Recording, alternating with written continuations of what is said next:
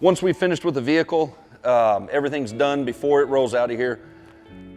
Darren, myself, Brandon, one of us will go through with a paint pen and we retorque every nut and bolt.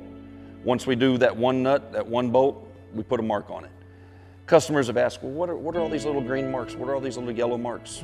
Well, it ensures, it's our quality assurance knowing we've hit every nut and bolt, everything's tight. Number two, it helps the customer a lot to know what to look for. If they're at the gas station and they see that the paint pen, the mark doesn't line up, they know something's come loose, they can give us a call. We can stop something before something bad happens.